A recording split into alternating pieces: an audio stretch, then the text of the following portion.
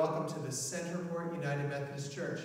My name is Pastor Roy Grubbs, and alongside our music director, Joe Ferrante, we welcome you to this time of prayer and music, continuing in this season of Easter.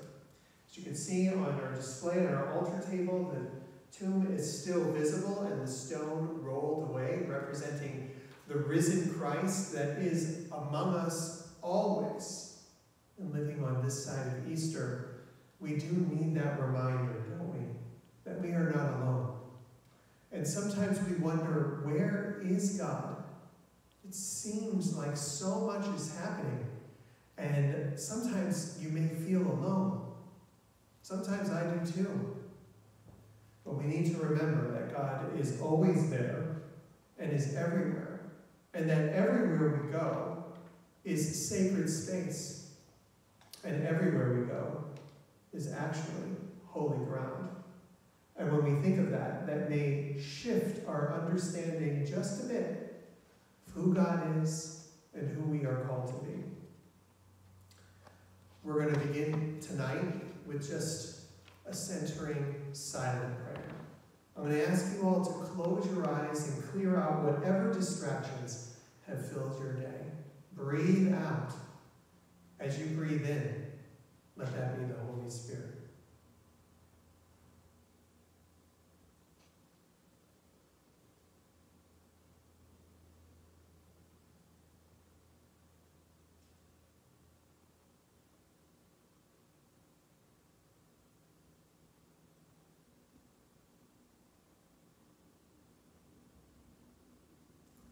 Amen. And we have several hymns tonight that are just chant-like hymns. Many of them are just 2 or 3 lines long. And so we're going to sing them through twice. After you listen, if you don't already know them, join me at home and sing along with me.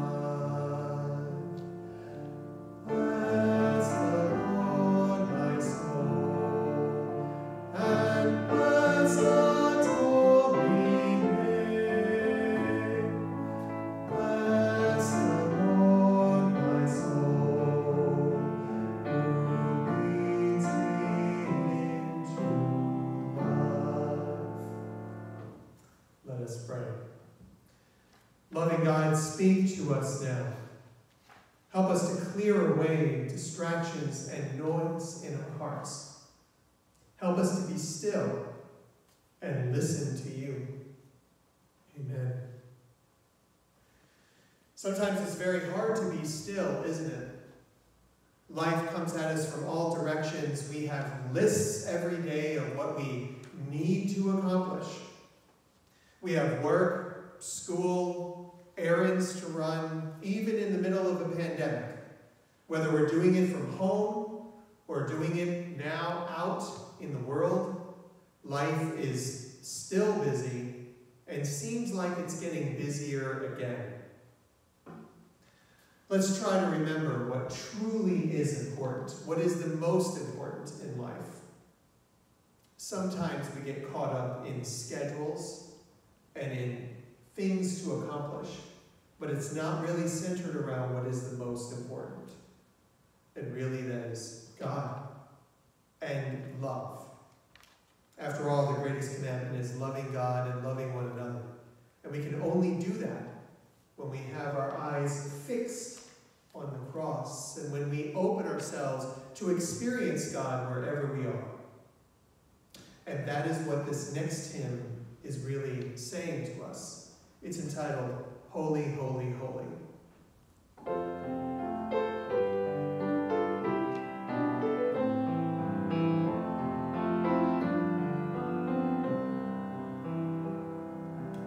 Holy, holy, holy,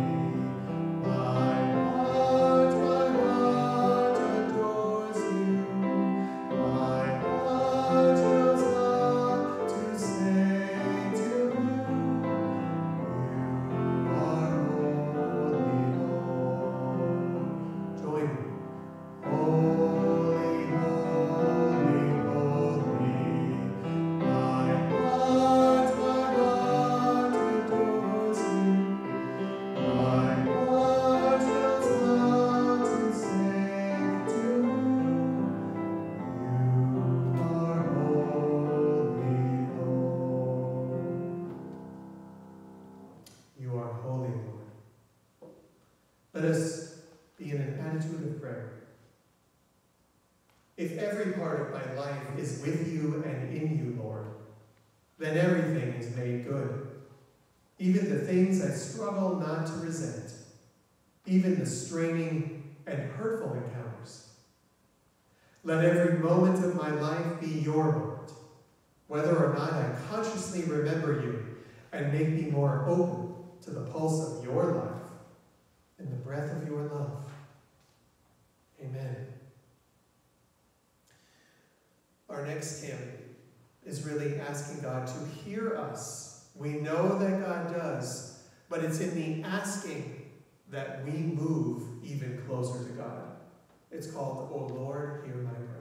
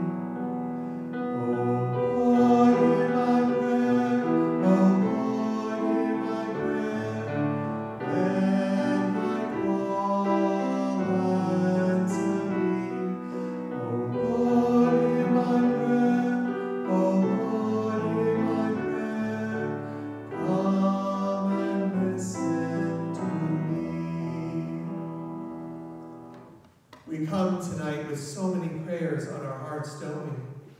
Just listening to the news every day, my wife and I are in joy at some of the stories. But when we listen to the news that's on TV or read the news that's on our phone, there are so many times when our hearts sink and we pray and even cry out to God for justice that's not being served, for those that are abandoned or alone, for those people that can't see the light that is offered to us. They can't feel it around them. And many times, more often than not, it's because humans have crowded and evil has crept in. Tonight's prayer comes with a mix of light that needs to overcome the darkness, and from the promise of God through Christ to us, and the hope that God has in us to get it more right. Remembering that everywhere we go, and everywhere everyone is holy ground. Let us pray. God, we thank you for this gift of new life that we can feel and even see in this beautiful world you have created. We step outside and see the signs of buds and colors emerging from trees and flowers. We hear the strong songs of birds from dawn all the way until dusk. We see the grass greening, and we see plants coming back to life, animals scurrying across the surface of the earth. Lord, we give thanks for this season of spring and how it makes us feel alive with the warmth of the sun on our faces and the warmth of your sun all around us. Lord, we know for far too many that light and that warmth is not being felt in the way that you mean. We know for far too many that the injustice that happens in this world to all people of all ages, nations, and races, but particularly now, our brothers and sisters of color. Lord, help us. Help us to step into your light even more, to be agents of change. Lord, help us to reach out to all brothers and sisters and recognize your light inside of them. Recognize that you have created them and recognize that you think each person that ever walks this earth is the most beautiful creation you have ever made. Lord, help us to see others with your eyes, with your love, and help us to live into that and not stop until the world changes and your kingdom of heaven is reigning more fully here on earth. Help us to be your agents of change. Just like your Son was when he was here and taught and prayed and healed and even offered his whole life in every way for us. And taught us to pray together, saying, Our Father, who art in heaven, hallowed be thy name. Thy kingdom come, thy will be done on earth as it is in heaven. Give us this day our daily bread, and forgive us our trespasses, as we forgive those who trespass against us. And lead us not to temptation, but deliver us from evil. For thine is the kingdom, and the power, and the glory forever. Amen. And tonight we welcome Susan Kleiner back to share her gift of the flute on this beautiful piece called Le Pont by Joachim Anderson.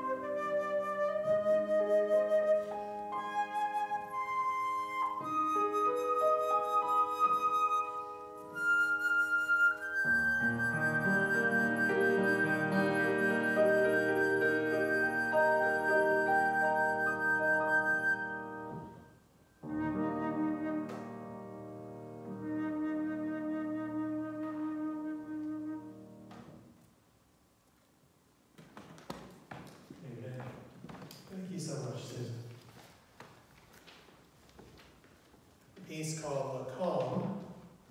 I don't know if that's related to our English word calm in any way, but I can tell you that that just brought a sense of peace over this entire sanctuary and certainly over myself. Thank you very much. And don't we need that right now? Don't we need that? You know, the Bible is full of times, stories, and situations, quite like the one we're living in now. We may think that this is one of the worst times the world has ever seen, but there have been times that have been equally as difficult for our world and for humanity. And the types of things that we are going through right now have happened in some way before. We may be in a unique time with unique challenges, but the world has gone through a lot of difficult times.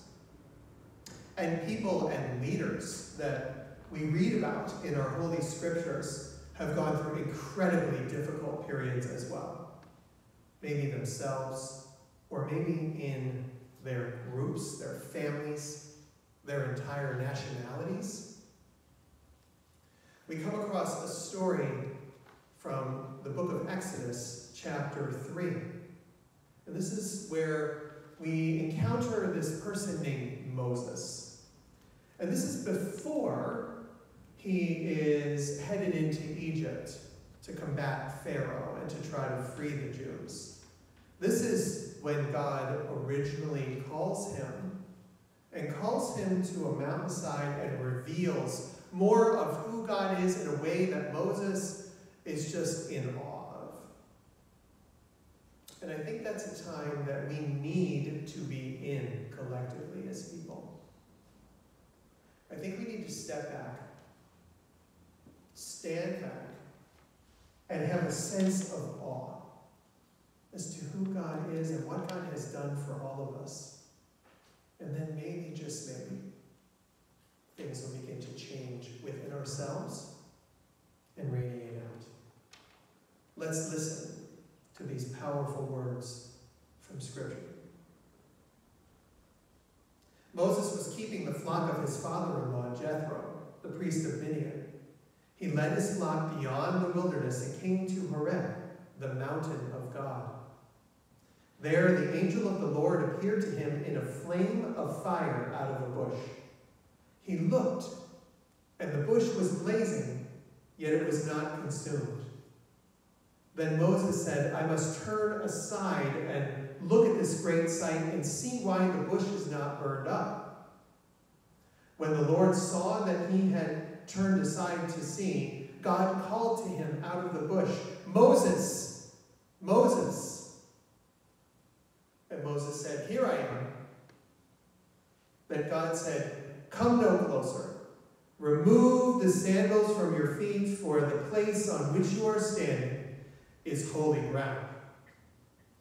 He said further, I am the God of your father, the God of Abraham, the God of Isaac, and the God of Jacob.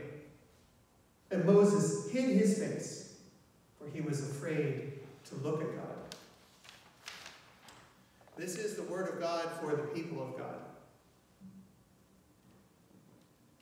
You know, that holy ground is truly something to think about.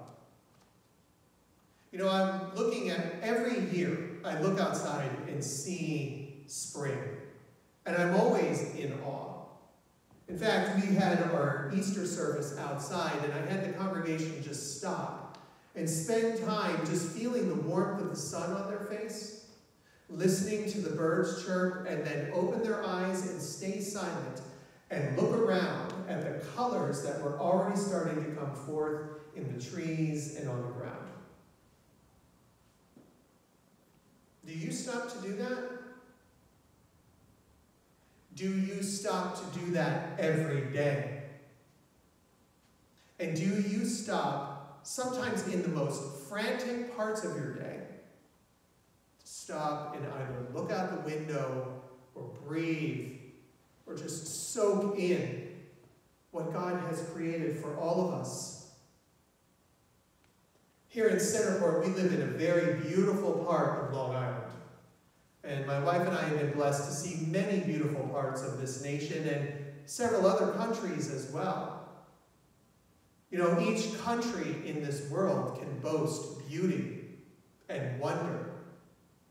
There are beautiful places and beautiful people, beautiful animals and flowers and mountains, streams, valleys, you name it, everywhere on this earth.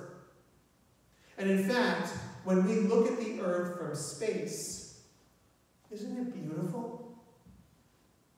I have to say, out of all the planets of the solar system, there is none that even compares to Earth. And quite frankly, all the science and astronomy that's out there, I have to say the Earth is beautiful to look at. That's not to say that there's not beauty elsewhere in the universe. But what beauty to behold. And from space, Earth just looks so peaceful.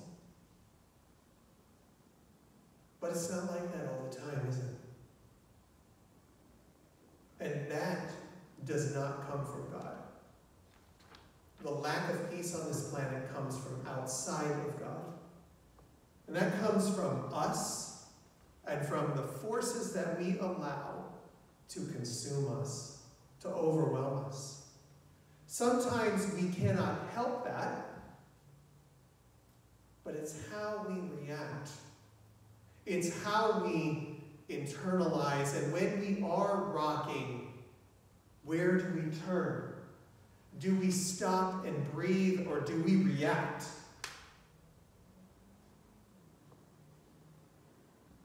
Moses did not know what he was being called to later on. But God knew that to get his attention, he needed to do something that no one had ever seen before.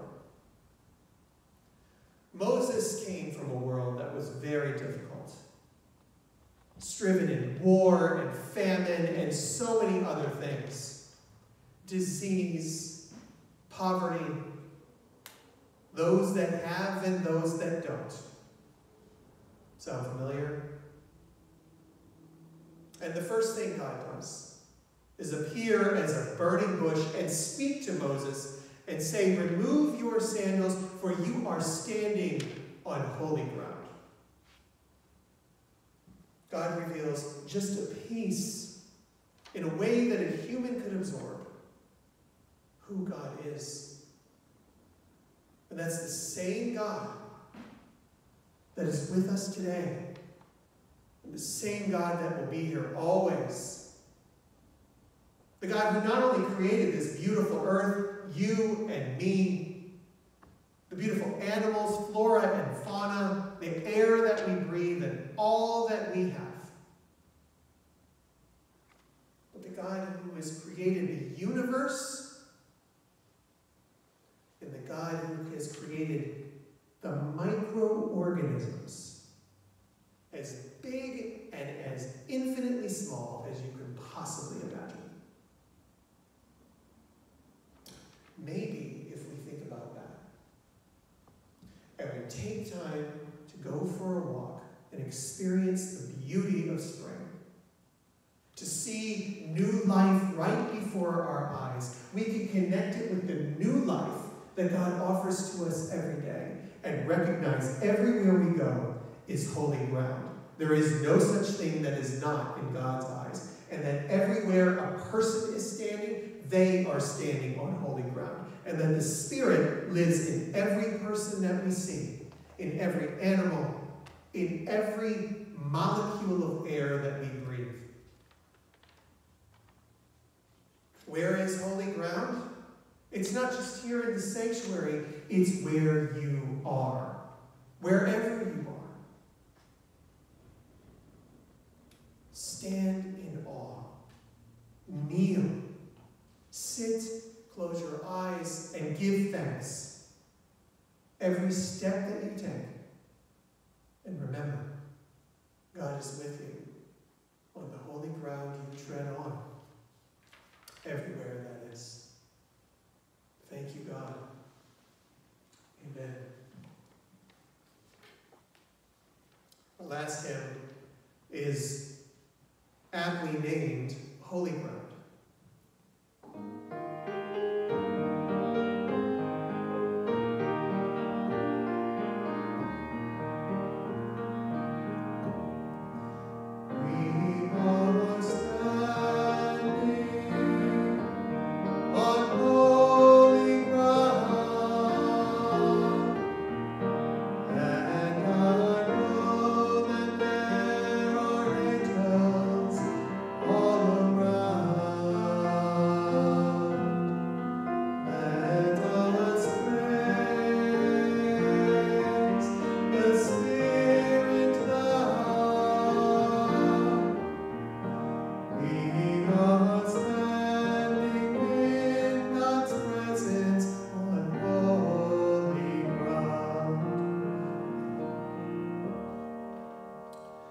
Let us pray.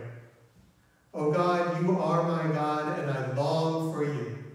My whole being desires you, like a dry, worn out, and waterless land. My soul is thirsty for you. Let me see you in the sanctuary. Let me see how mighty and glorious you are. Your constant love is better than life itself, and so I will praise you. I will give thanks to you as long as I live, and I will raise my hands to you in prayer. My soul will feast and be satisfied, and I will sing glad songs of praise to you. Amen. Go forth in love and praise to our Lord and our God. And remember, you are always on holy ground.